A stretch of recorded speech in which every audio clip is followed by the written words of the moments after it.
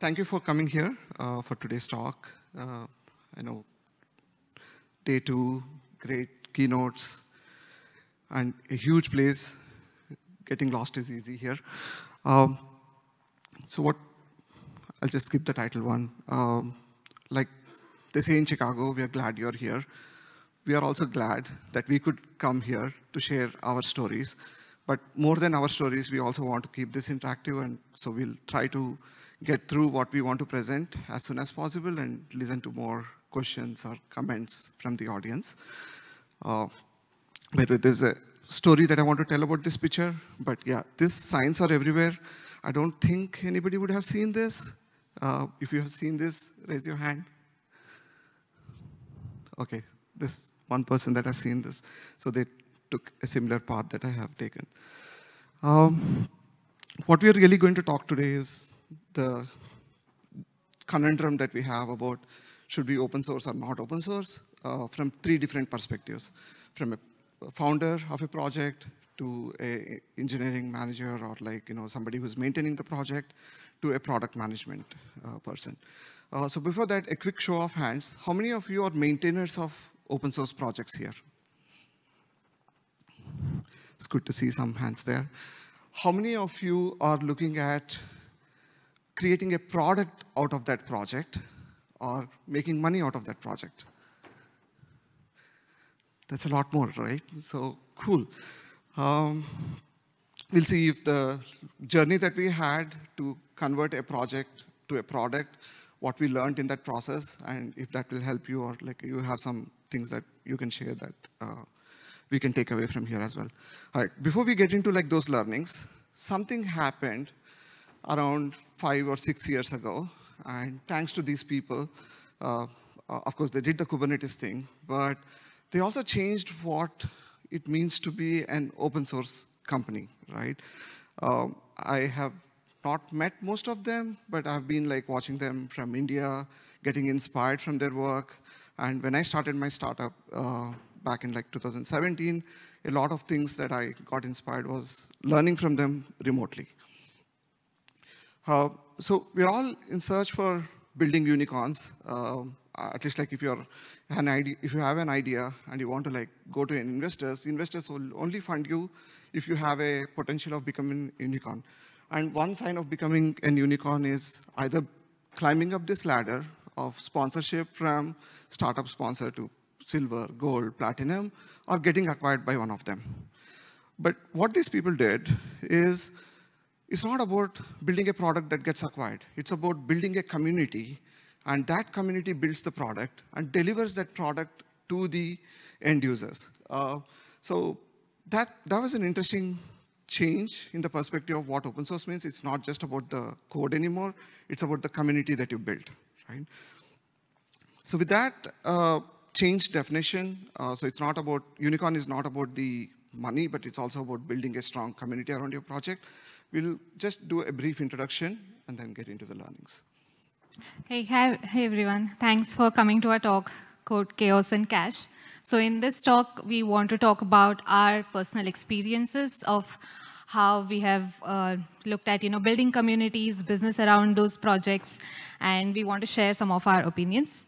And I want to throw in a quick disclaimer that these are our personal opinions and not of our employers. Yeah, that was very important for this talk because, I don't know, it might be a little debatable. So I'm Anusha. I'm a technical product manager at Nirmata. So Nirmata is the company behind Kyverno. So if you all don't know Kyverno, it's a Kubernetes policy engine. Prior to this, I worked at VMware. So there I've worked on projects like Cluster API and providers for Cluster API. I want to give a quick introduction of Kyverno because in today's talk, I'm going to be sharing my learnings as a product manager over the past year at Nirmata. So Kyverno was donated to CNCF in 2020, but that is not the origin story of Kyverno. So obviously, Kyverno predates me. That's why I have this information. I got this information from the founder of Kyverno himself, Jim Bugwadia. So the story goes like this. So Nirmata had a Kubernetes management platform. And like all platform vendors, everybody was trying to build up a managed Kubernetes platform. that had cluster management, app management, observability stack, and even security was one of them. So back then, an alternative to Kyverno was OPA, Open Policy Agent. And if you're new to OPA, so you need to be able to learn a new language called Rego and write Kubernetes policies using that language. So the team wanted a simpler option to write policies. They didn't want to write it using Rego. And that is where they started with a small rule engine. And Kyverno that we know today was just part of a backend service powering the platform. And the idea to donate to CNCF to make it open source was really a go-to-market strategy for Nirmata. They just wanted to evaluate whether whatever they're building was right. And testing it out in the open is a very good idea. So that is where Nirmata donated Kyverno to CNCF in 2020 as a sandbox project.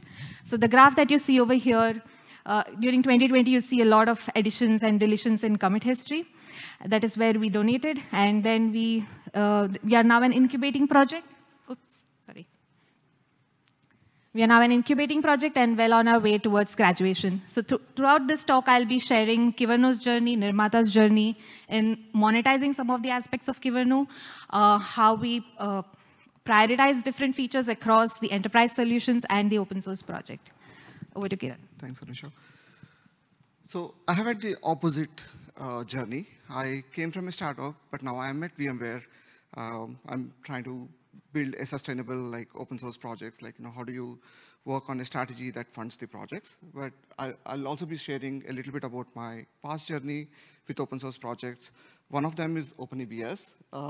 Like they say, if everything works well in the production, it's not that fun. When things break or when things are slow, it gets exciting. That's exactly the journey that I had with OpenEBS. We didn't have anything but an idea, and then we decided we will do that in the open source because that was a fad at that time. Docker was just coming out, everything was open source. And I think investors also like the idea that open source is a differentiating factor, so let's do it in the open source. The graph looks very similar to any other open source project. You'll have a lot of churn in the beginning, and especially just around the time of submitting to CNCF, there's a lot of additional checks. So you'll do additional churn of cleaning up the repositories and all that. We're still in the sandbox stage. There's a lot of stories about that to tell. I'll share that a little later. But one other project that we founded as part of my previous startup was Litmus, which was a spin-off it's a tool that we built to test OpenEBS, and that itself became another project. And now that project has gone into incubation stage, and it's on its way to getting graduated. So going back to this picture, right, the reason why many people probably don't see this is this picture was taken when I was roaming around the city and landed at an entrance to McCormick Place that was shut. And it's not maintained. That's something similar that we experience when we are working on open source projects. We have our ups and downs. We eventually get to a place where you hit a wall. You don't know what to do next. And you somehow figure it out, that's why we are here. That's why I'm glad that we are here. And Chicago is a great representation of this pattern, right? It's very beautiful. I think right now we are here at the conference where we can take beautiful walks, enjoy the city, but it's not always going to be like that. You will all hit it's popular for its winds, right? So what happened with OpenEBS was we started with an idea. We didn't know how to do open source, so we ended up listening to a lot of people on how to do it right, and the core functionality that we built in OpenEBS starts to change the moment we put it in OpenEBS, and we just accepted a lot of feedback. And with every feedback, we had to fork and do a lot of iterations on that one, and that takes up a lot of time. And while we were spending time on that, we also had couple of investors usually fund you for 1 or 2 years, and you need to show something at the end of it. So we got into this phases of raising money for the next project, getting acquired by some other company. All of these things hit us, right? So the learnings that we share are basically based on that turbulence that we had. But also one of the good things that we did was to keep us on track, to keep us on check from an open source, we donated it to CNCF. Doing it in the open source was one thing, but keeping it in CNCF helped us to get regular checkpoints and somebody else other than our investors or the founders telling us what's right, what's wrong. And CNCF has this good way of like labeling the projects from sandbox to incubating to graduated. One thing that I learned in this journey is you can go through these stages, but you have to transform yourself along the way. What you do when you're in a sandbox stage is not exactly the same that you do when you're in a project, right? And from going from project to product, you literally have to transform your like thinking about like the project. You probably need a new team also at that time, right? So that. If that was like a little complicated, I'm a huge fan of Game of Thrones. So this literally explains like our journey as an open source project founders. We start with like everything is possible. We can climb all the towers and all that, but then we do fall at some point. And then we realize, okay, now we are in a project mode. We have like a lot of things to take care, and we need like a lot of support from different people to get it up and running. And then maybe we just become like a saint or like, you know, or an all-knowing person at that point. So then we get into like the product phase, right?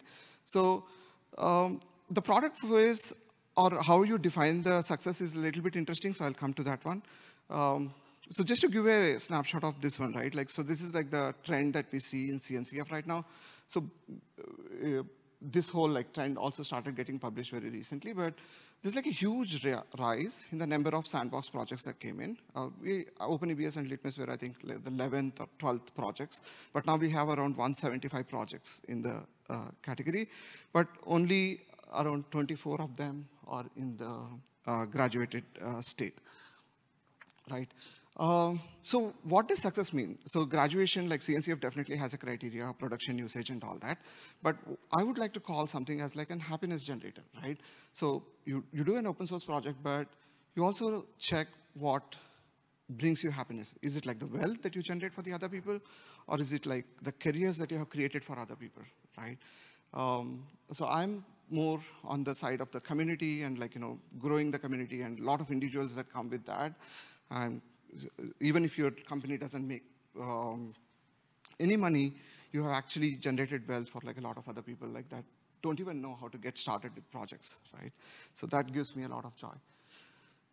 All right, so we know that projects go from sandbox to incubating to graduation, or like an idea, project, and product. So we'll split our learnings into these three categories, right?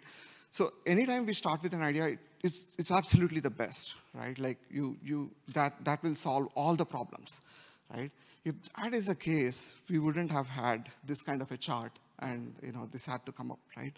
You have to interwork with like all these other ideas, and the moment like we have a lot of these projects, we need a foundation that will help make sure like, you know, everything works properly and all that, right? So what I learned with the idea, and OpenEBS, I don't know many of you know here, it was a storage engine. It was started as a single storage engine, but by the time we went into CNCF and incubation, at least the sandbox, it had 3 engines, not just a single engine. And by the time we are like, you know, today it has like 8 engines. That's basically, we fell in love with the problem, but the way we accepted the feedback, instead of like trying to iterate on the same idea, we ended up like creating multiple engines, and that's actually come to bite us right now, right? So there's more to talk about, get married to the problem. So I think like rushing in with a project to an extent that it now becomes like something that you cannot retract is something that we should avoid, right? Spend a lot of time in terms of learning about the community that is having the problem. Also, like these are the lessons that we took away from our research when we were doing this open source, right? So all the things that are on the left-hand side are things that seem very obvious, like things that we should like do, right? But what we learned is the code is a new marketing, right? You know, we don't market like You shouldn't rush into like marketing like with a blog or like, future-looking statements about a project when you don't really have the code. The other thing that we noticed is even before our startup got into a stage where we could seek investment, the major companies have tools that will analyze your open source projects and already rank in terms of, hey, is this a viable thing that we should like invest or look into it or not? So you have to be careful. Like, I didn't know about this back then, but when we tried to go for funding, we realized, hey, people ran the scan on our code when it was in the initial phases. And then the initial impressions are really hard to like change. So that's one important. It's a double-edged sword. It gets contributors, but it also pushes like, based on the initial impressions, it kind of like takes that away. The second mistake that we did was about forking the projects when we decided like, hey, that community is not going the way we want. And eventually what we realized, especially like OpenEBS has one engine that's similar to Longhorn. And we both started off like together. We were talking to each other, but the way the data is connected to the devices and like, the pods connect to the volumes, there was like a disagreement in terms of like how we do it. And then we decided, okay, let's fork this, right? That was a bad mistake. Like we shouldn't have done that, right? So spend more time engaging with the community, gathering the feedback. It's okay, like, they will not accept it right away. But if it works, I think it will succeed, right? I'm not going to all of them, but yeah. So there definitely like a lot of ifs and buts, but is it really an easy decision to open source or not, right? From a contributor perspective, from like validation perspective, getting feedback perspective, yes, it's all good. But then there's also this thing about like licenses. And we've seen a recent history of like, a lot of changes happening to the licenses that pisses off the community or like, pushes the community away and all that, right? So I was chatting this to Dims, like after coming here, and I was like constantly in the flux of like changing these slides.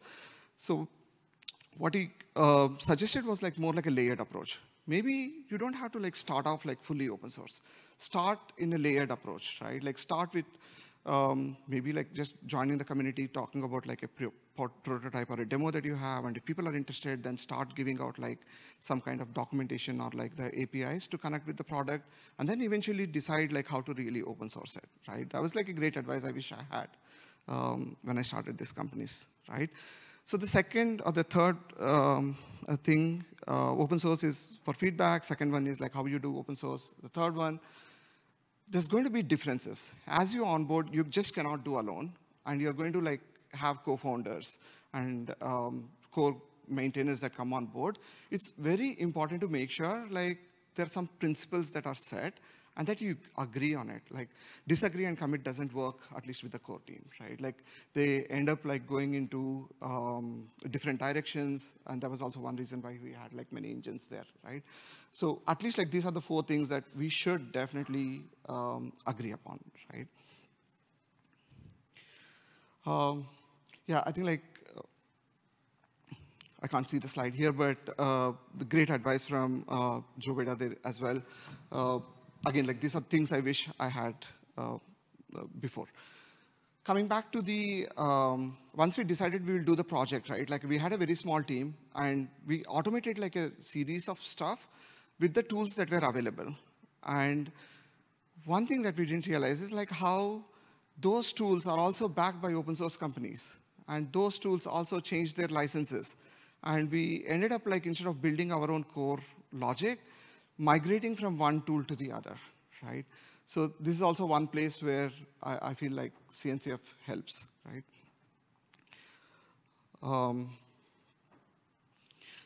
The thing that we should do from the start, especially if you are like building a startup, is you're going to build what you measure, right? Almost like telemetry comes as like an afterthought. You don't know, like don't base your decisions on anecdotal like inputs. There's going to be a lot of feedback that is going to come in.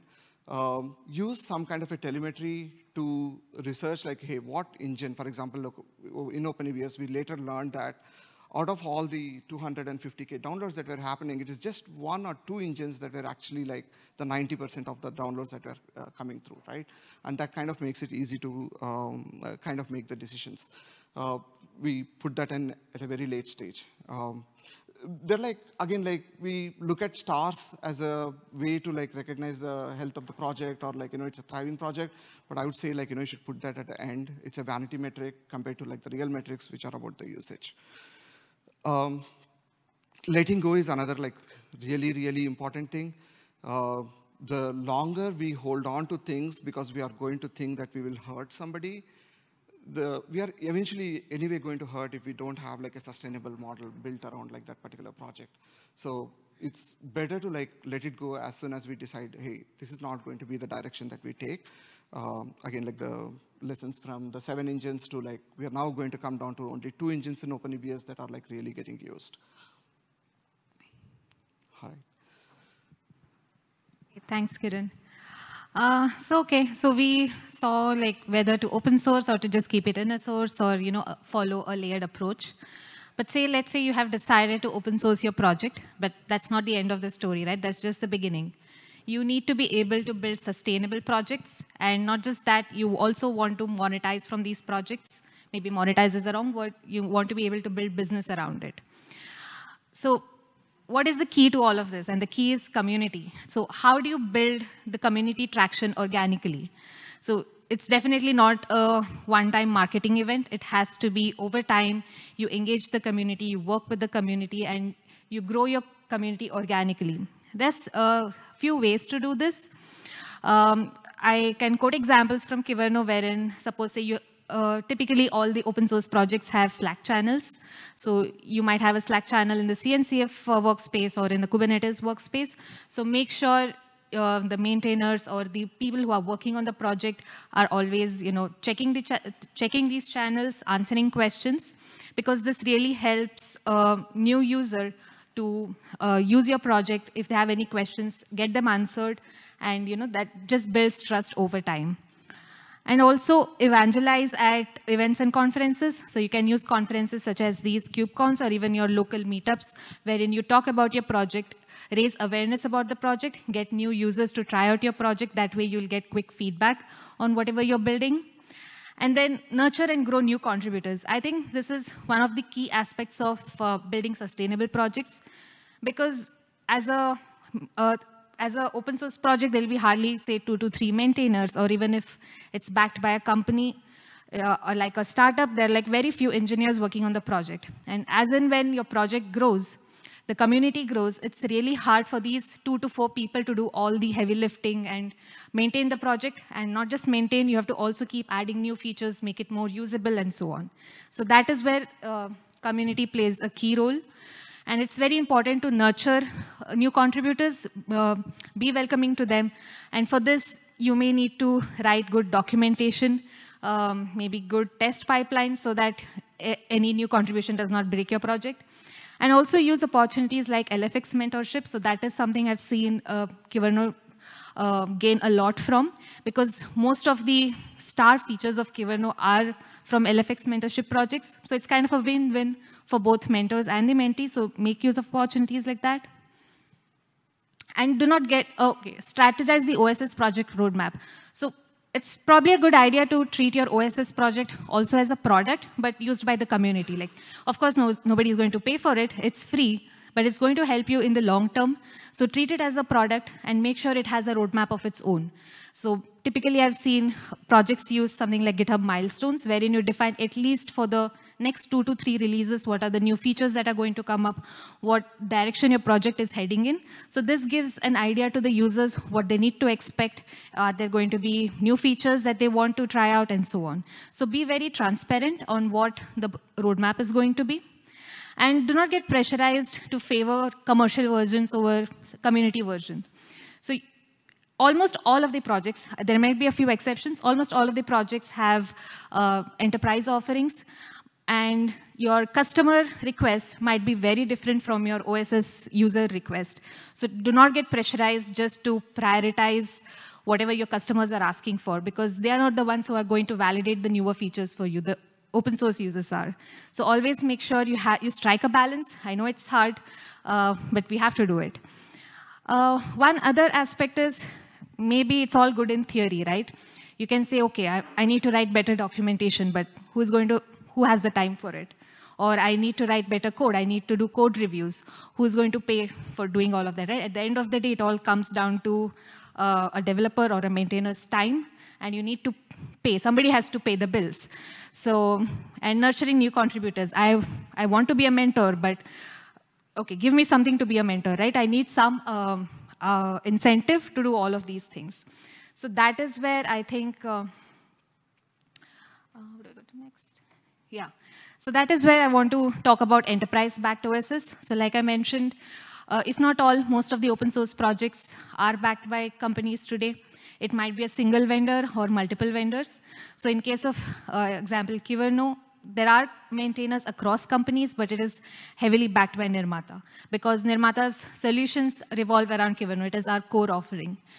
And there are also huge projects like Kubernetes or even Cluster API for that matter, where multiple companies have vested interests in these projects. So they have built teams, even business units around these projects so that they can contribute to it, they can maintain it, because they have the product suite depending on this core project.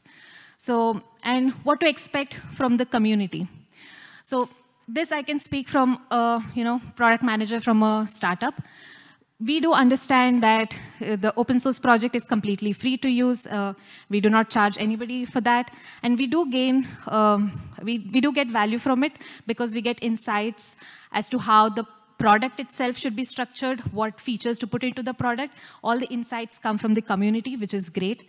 And communities, open source projects are a great place to test out new feature ideas, because it's okay if you release something in beta and say something goes wrong, it's fine, you can release a patch, and there is not really strict SLAs that you have to maintain. As opposed to a commercial offering where everything is completely SLA based, and if there's any, there's no room for error basically. And I think while it is okay for everybody to consume your project, I think one ask typically from the community is, if you're using any open source project, say something like Kyverno, for example, and say you're from a large organization, for example, all of these projects have an adopters list. The adopters list talks about, say, if you're using my project, list your company as an adopter, right? So this really helps the enterprises backing it, because you don't really have to buy the enterprise license, you don't have to buy the enterprise versions of these projects, but it really helps if you list yourself as an adopter. For example, like recently, LinkedIn announced itself as an adopter of Kyverno, and it really helps us because we are okay if they don't buy a product. Just saying that LinkedIn is an adopter of Kyverno, it helps us with several other, say, customer pitches wherein we can say, hey, as someone as big a giant as LinkedIn is using our project, it means they have tested for scalability, they've tested for performance. So that kind of gives us value. So it's very important. So today, if you're using any open source project, make sure your company is listed in their adopters list, because that really helps the companies. And don't open source for the sake of it. So by this, I mean that just because having an open source project or having the CNCF tag is cool, just don't do it for the sake of it. Only after you have evaluated if you really want to open source, decide on the license beforehand, what kind of license you want to maintain. So you don't really have to donate to CNCF to be open source, right? You can be open source under your own company's org. So that way you have a little bit more flexibility on what you can change and what you can not change. And also be transparent about the different prioritizations that you're making. Just because the code is open source, it doesn't mean you strategize everything within the enterprise and just churn out features which nobody has clue on as to why you're doing certain things. So yeah, I think being transparent is the key. Oh, we have about 5 minutes left, so I'm going to power through. And then balancing OSS and enterprise. So this is about feature prioritization. So obviously your product prioritization is going to be different from the project prioritization because the users are different. So your product users are mostly, say, some other enterprises wherein they are okay if they don't have the bleeding edge features. They're fine if they get some feature 2 releases down the line. But stability is more important. So maybe you'll have to prioritize differently for your customers, as opposed to an open source project where you want to try the next cool thing. Maybe you want to integrate AI in your projects. You're free to do that. So prioritizing is, maintaining that distinction in the prioritization is very important. And then, I can't read this side. Yeah, again, having a clear roadmap. So your product roadmap is completely different from your project roadmap, because your product roadmap is heavily influenced by your customers, what your company's vision is. But your project roadmap is mostly governed by your open source users. Of course, it can be influenced by your product, because at the end of the day, the company needs to make money, but not completely influenced. Support users versus customers. So don't neglect your open source users. So if they ask you any questions on Slack, be sure to respond to them. Don't be of the mindset that, hey, I'm going to prioritize my customer more. Okay, you may have SLAs, but if you just put in this effort to answer or support your open source users, you never know, right? They can be a customer tomorrow. This is all form of building that trust with your OSS users that someday they might become an enterprise customer as well. And then I want to talk quickly about shifting focus. So again, coming back to project versus product, both of them can evolve differently. For example, Kyverno is a Kubernetes native policy engine, but looking at the open source request, the constant ask was, how can we use it beyond Kubernetes? So that is where we prioritized making it as a general purpose policy engine, as opposed to a product wherein people were more interested in policy and governance part of it. That is where we evolved our product from a policy management to policy management and governance. So it is completely different how both Kyverno and our enterprise solution has evolved. And also expanding use cases versus pivoting, right? Expanding use cases in terms of maybe you start with a small use case, and I think it's really important to start with a small use case and not be all over the place, especially you have very few people working on it. That really gives you to focus on one thing alone and just be the best at that thing. And also pivoting strategies. So as a startup or as a new project, it is very common that everything is going to be chaotic. What you think is right today might prove to be false tomorrow. So you might have to pivot your product strategy or even your project strategy. But it is important to have everybody's buy-in, whether it is the community or even your internal alignment. Like Kiran was mentioning about having 8 storage engines, right?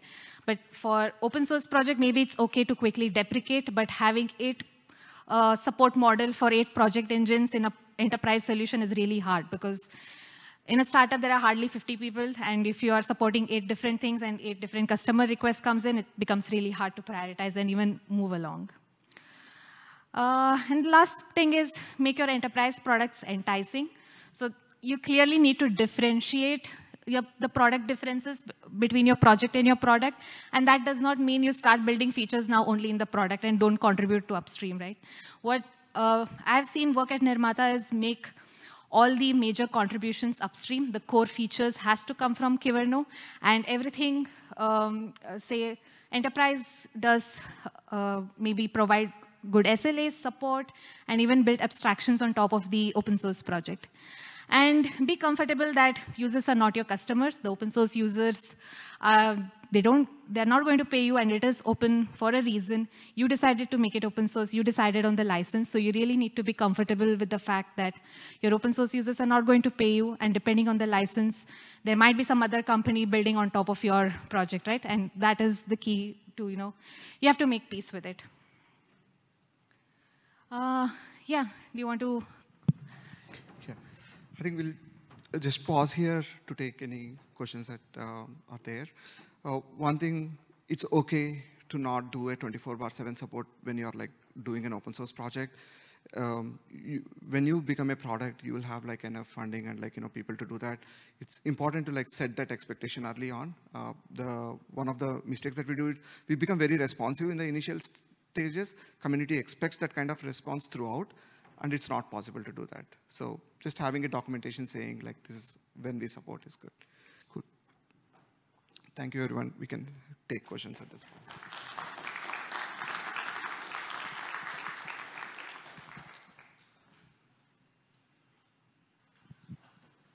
Also, if you have any feedback, please drop in this one.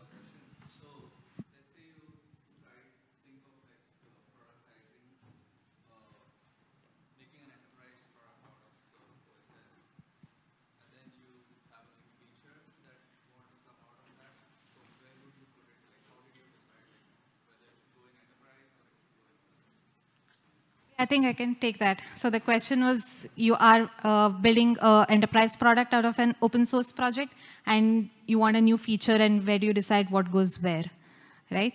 So I think most of the times the enterprise product, if the core offering is the project itself, it is going to follow the open source project in terms of the core capabilities itself. Now it depends on what kind of feature, right? If that feature makes a difference to the open source project, if that makes a difference to the open source users, then I would definitely recommend to make that decision in the make that contribution to the open source project itself, because again, you get the benefit of the community, right? But if it is like a very niche use case of one high-paying customer, and you cannot let go of that customer, then just build it in your product.